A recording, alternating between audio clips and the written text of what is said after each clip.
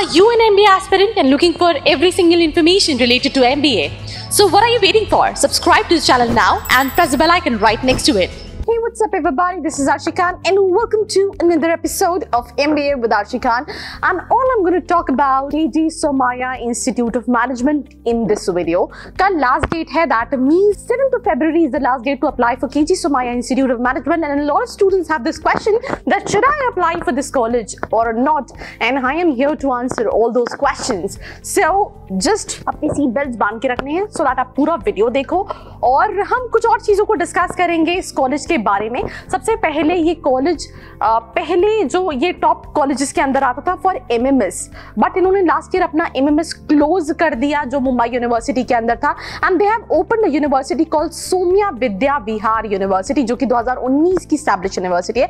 वैसे अगर हम केजी सोमैया की बात करें 1981 का college, almost 40 years old institution है, एआईसीटी अप्रूव्ड है, एनबीए का अक्रेडिटेशन है, एआईयू है और एसीएसबी का भी जो कि इंटरनेशनल अक्रेडिटेशन है, which is with hardly 1% of colleges in India, उसका कहीं ना कहीं अफिलिएशन है। मुंबई महाराष्ट्र, मुंबई क्योंकि इकोनॉमिक कैपिटल कहलाता है इंडिया की, वहां पे ये कॉलेज लोकेटेड है। अब जब हम किसी कॉलेजेस के बारे में बात कर रहे होते हैं, specially when we talk about Mumbai, so we have so many things called वेलिंकर हम देख रहे होते हैं, या फिर वेलिंकर से अगर हम टियर 1 में बात करें एसपी जैन हो गया, देन हम टिस्प देख रहे होते हैं, देन हम एनएमआईएमएस मुंबई देख रहे होते हैं, बट फिर उसके बाद जो थोड़े से उससे नीचे कैटेगरी के कॉलेजेस आते हैं वेलिंकर, केजी सोमैया, वहां पे ये आता है।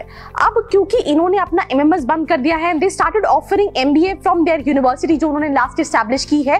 कई सारी स्पेशलाइजेशन में ये एमबीए कराता है। स्पेशलाइजेशन की हम बात करें, एमबीए आईबी में कराता है, रिटेल मैनेजमेंट में कराता है, financial services, integrated marketing, communication and health care में कराता है, स्पोर्ट्स मैनेजमेंट में कराता है, data science and analytics, data is some future, trust me on this, data is on future, human resources में कराता है, and even MBA executive 15 months का ये कॉलेज कराता है।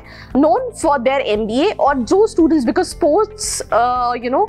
स्पोर्ट्स मैनेजमेंट में और हेल्थ केयर मैनेजमेंट में बहुत कम कॉलेजेस हैं, और ये कॉलेज कहीं ना कहीं इन दो कोर्सेज के लिए प्रोफाइल बेस्ड कॉल देता है। Let me just tell you when it comes to profile based, अगर आपके दिमाग में कोई भी सवाल है दैट एज पर ये प्रोफाइल आप कौन कौन से भी स्कूल्स को टारगेट कर सकते हो, all you have to do is to reach out to the number in the description box, call message या व्हाट्सएप करके पता कर सकते हो बेधड़क यार, क्योंकि ऑब्वियसली कंफ्यूजन बढ़ता जा रहा है। तो हम इस कॉलेज पे आगे आते हैं। हमने कोर्सेज की बात कर ली। फीस स्ट्रक्चर अगर हम बात करें कॉलेज की तो समवेयर अराउंड 16-17 लाख का आपको टोटल फीस स्ट्रक्चर पड़ता है। जब हम एमबीए की बात कर रहे होते हैं तो यार फीस स्ट्रक्चर कहीं ना कहीं दिमाग में रहता है, क्योंकि सभी की फीस ज्यादा है यार, आईएम्स की फीस ज्यादा है, और अगर हम अदर बी स्कूल्स की बात करें तो उसकी भी फीस बहुत ज्यादा है। तो ऐसे में क्या करना चाहिए वो आपको सोचना पड़ेगा, बट ऑब्वियसली यार फीस ज्यादा है तो हमें आरओआई देखना पड़ता है, and that is the reason. हम उस पर भी डिस्कस करेंगे, बट उससे पहले let's come to the eligibility criteria and admission process. When it come to eligibility criteria, minimum 50 percentile in your graduation. This is one of the colleges जहां आपको BTech dominant नहीं मिलेंगे। अगर 50% स्टूडेंट बीटेक बैकग्राउंड के तो 50% student जो normal UG commerce background के भी आपको मिल जाएंगे, वर्क एक्स वाले स्टूडेंट्स भी मिलते हैं।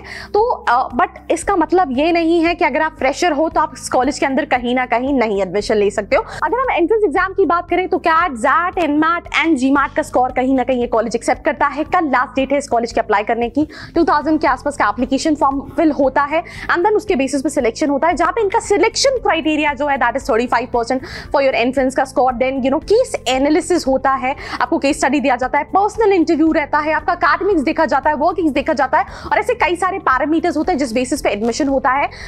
जो एडमिशन इस कॉलेज के रिजल्ट्स डिक्लेयर होंगे that will be in the month of March and जुलाई से जो है 2021 का जो बैच है वो स्टार्ट होगा। तो मैं आपको फीस स्ट्रक्चर बता चुकी हूँ, स्पेशलाइजेशन बता चुकी हूँ, एलिजिबिलिटी इन एडमिशन प्रोसेस बता चुकी हूँ, case analysis, personal interview, entrance का स्कोर, ये तीनों ही बहुत इंपॉर्टेंट है। And when it comes to their health care and sports management, उसमें प्रोफाइल बेस्ड उन्होंने अपने एडमिशन जो ब्रोशर है उसमें मेंशन कर रखा है कि प्रोफाइल बेस्ड कॉल्स ये कहीं ना कहीं स्टूडेंट्स को देते हैं जब हम इन कोर्सेज की बात करें। और उन कोर्सेज के लिए भी it's not a bad option to go with, because health care and sports management में कहीं ना कहीं कॉलेजेस कम है, और उन कॉलेजेस में जहां प्लेसमेंट है वो स्टूडेंट्स जानना चाहते हैं और उनमें कहीं ना कहीं अप्लाई करना चाहते हैं। आते हैं.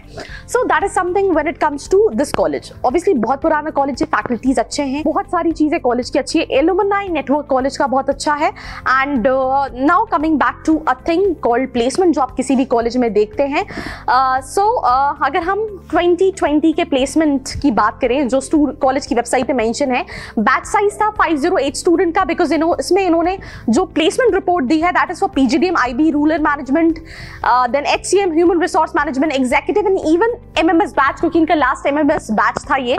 तो उसमें over 97% of the students have finalised their job placement. 97% placement average है 10,08,000 का, whereas highest salary जो है that is 28,50,000 when it comes to top companies that includes Barclays, Deloitte, KPMG, ये सारी कंपनीज है. और average salary for top 100 offers, मतलब top 100 students के लिए जो एवरेज पैकेज है that is around 13.25. Summer internship की बात करें 521 students participated and average stipend 25,600 रुपए, whereas highest stipend is 1,45,000. And that's it about the placement what they have mentioned. And let me just tell you, it's not a bad option to go with. अगर आपका score let's say CAT में 90 के आसपास का नहीं है, 80-85 के आसपास का है, आप इस कॉलेज को कंसिडर कर सकते हैं. कन्वर्ट करना is something which is very important. GD, PI and case analysis जो कॉलेज का होता है उसके बेसिस पे आपको सिलेक्ट करना है. पर इसको कौन सी लिस्ट, कौन सी कैटेगरी में रखना है, बिकॉज 10 लाख का एवरेज कई सारे कॉलेजेस दे रहे हैं, लोएस्ट कितना है, ये कुछ पैरामीटर्स है. बिकॉज बहुत सारे लोग आपको ऐसे मिलेंगे जो कहेंगे ये बहुत अच्छा कॉलेज है, बहुत सारे लोग ऐसे मिलेंगे जो कहेंगे ठीक है, पर किस परसेंटाइल वाले स्टूडेंट्स के लिए ठीक है, लेना चाहिए नहीं लेना चाहिए, प्रोफाइल बेस्ड कॉल्स के लिए अप्लाई करना चाहिए, GMAT में कितना मार्क्स चाहिए, ये बहुत सारे सवाल हैं, उसको हम डिस्कस करेंगे लाइव सेशन में. So all you have to do is to subscribe to the channel. If you want to know colleges based on your profile, do not worry, trust me on this, do not worry. Reach out to the number in the description box 9111400222 and do share this video with your friends. Hit the like button and मुझसे कोई सवाल है, मेरे social media handle का link description में डला है, वहां पे भी जाके पूछ सकते हो. पूछो हक से is Vora tagline. So that's it. मिलते हैं एक और वीडियो के साथ. I hope you like this video. For more such videos, keep watching our channel. And do not forget to like, share and subscribe.